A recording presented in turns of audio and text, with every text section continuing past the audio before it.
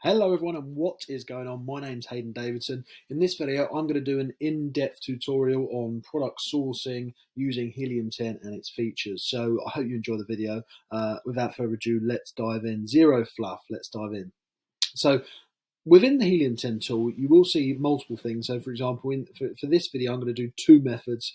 I'm going to do the black box sourcing, then we're going to do some storefront sourcing and just giving you an idea, right? So a lot of these products aren't necessarily the sort of products that I sell, but I'm just giving you an idea of how I would go about doing this process on my specific industry, on my specific niche, whatever I want to do. Got some hair going on there. You need to make this relevant for the sort of products that you want to sell, okay? Depending on what sort of PL or wholesale, whatever you do, okay?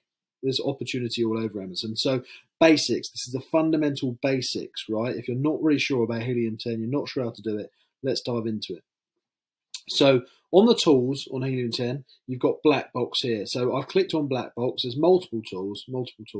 I've clicked on black box because this is the main one we do our Amazon product research with. Okay, the product research. Some of the other tools are for creating listings and like finding keywords and stuff like that. But in this specific one, we're doing Amazon product research. This is like the best tool that you can use, in my opinion, to actually find products if you're going to go down the software route. Okay, and I hope you like my glasses, by the way. Who likes my glasses? Let me know if you like my glasses. I like to get them on prescription today. So products. You've got products, you've got keywords, you've got competitors, you've got niche, and you've got product targeting. These are there's five ways that we can find products or use opportunities or keywords, opportunities of products to sell on Amazon using black box. In this example, we're actually going to do keywords, okay? So on the keywords, you've got these multiple ways that you can input the information depending on the desired outcome that you want, depending on the sort of products that you want. Okay, so let's just, in layman's terms, you want to put in the search volume that you want here, the monthly revenue, the price, the review count, the review ratings, word count, and things like that. Okay, so let me dive into this. Let me give you some examples. Right, the word count.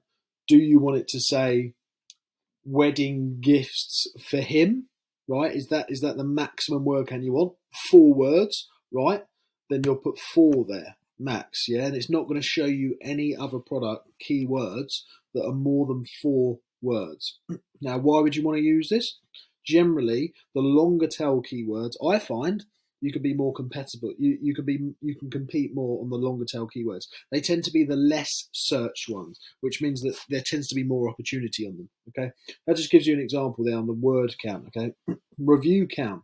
How much, if you haven't got much money for PPC and things like that, you may want to put a maximum review count there, depending on how much competition that you want. But obviously, the more competition there is, probably the more volume there is, and the more opportunity to sell a lot. So you've got to do that based on what you want. Do you want a product that's going to sell 1,000 units a month? If so, you're probably going to have to spend a lot on PPC to start with. So that's why these sort of filters help, Maximum, do you want to do a lower end product, which could be a lot in prep fees if you're using a prep center? Obviously, if you're selling a £10 item and it's costing you 50p to prep it and you're only making £1 per item, you're going to have a big prep fee. But if you're selling an item that's £50 to £100 or something like that, and it costs you £1 to prep it or £2 to prep it, then you're not going to spend as much on prep. So depending on the sales that you get, that could be more lucrative. It all depends on the sort of model that you want to go after. But what I'm saying is these filters up here are the main filters, and you need to input the information there. And once you've put the information there, let's put review count 200. 500, word count 4, review rating. We're not going to do that at the moment, but you could do that and then see how many reviews someone has got, and if it's a 3.5-star product, then you can compete because obviously they're doing something wrong. Search volume on the keyword, let's do 10,000 max. Monthly revenue, let's do 100,000 there. Max price 50, minimum 15. Let's do an example here. So let's just search that. I'm just going to show you an example of what's going to come up down here. 200 plus products found. You probably want to get that down a little bit because otherwise you're going to be sifting through loads and loads of products. And then you want to start having a look for, as I say, any keywords that take your fancy, the sort of products that you want to do, you know, there's opportunity all over Amazon, all over it. So it completely depends. You know, you can see where this is going. You can see how powerful this tool can be. And if you do want to use this tool, by the way, let me know. There is a link, but let me know. Well, you can let me know if you want, but there's a link below, 50% off. You get 30-day money back guarantee, so you could even try it for 29 days and get a refund if you wanted. So anyway, there's a link, 50% off there. I think it's actually quite cheap for the Chrome extension. It's like, well, I don't know, $35, $40 or something like that, which in pounds is about £25 if you just want the Chrome extension, stuff like that. So yeah, there's starter packs there. Anyway, so EasyYo UK, so parasol, spare pole, big poppet. So all of these sort of keywords, a lot of them aren't going to be relevant. So you can keep typing into the black box onto the sort of advanced filters here, and then get that down and down and down until you've got like 100 keywords that are relevant to the sort of criteria that you want. Because there's so much opportunity on Amazon, you can actually be quite picky. So that's the first method. Now the second method I want to dive into is storefront sourcing. So once again, this is a basics tutorial. So it's going to show you I'm showing you the basics here. Every product on Amazon, this is, you won't usually see this. This is my software I use, Bybot Pro as well. This isn't relevant to the listing, by the way, in case you're not aware. But what you can find on every Amazon listing is the seller's store there, okay?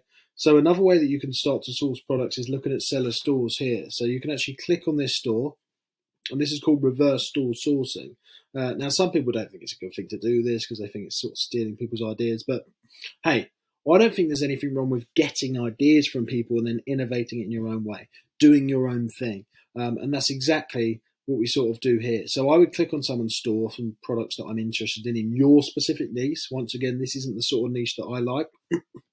But this is just an example. And it will have the brands along the side there, and then it will also have just all of the products. And the products are usually in the order of best sellers when they come down here. The best seller, as you can see, 197 in grocery. That is big. That is selling a lot. And as you can see, that's coming up first, and then the higher rank here. So the best products tend to be the first products that come up here. And as you can see here, we've got all of the products in the store here. So what you can do is start to monitor other sellers' stores and then get ideas from it. Get ideas, how can you improve this stuff? Or do you want to sell this stuff and reach out to the brands and sell some of the stuff that these people are already selling?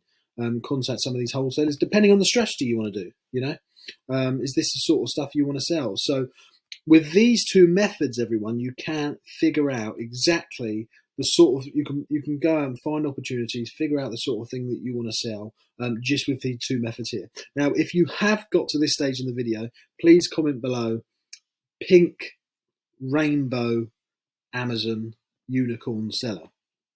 I want to do something funny. I want to see how many people are watching this video. Can you comment pink rainbow unicorn Amazon seller? I want to see how many of you have watched to 8 minutes 27 seconds in, and I might do something quite funny for those that comment. So yeah, please let me know that. Anyway, I hope that video's helped you. Remember, as I say, if you want to give the Helium 10 a go, there is a link below.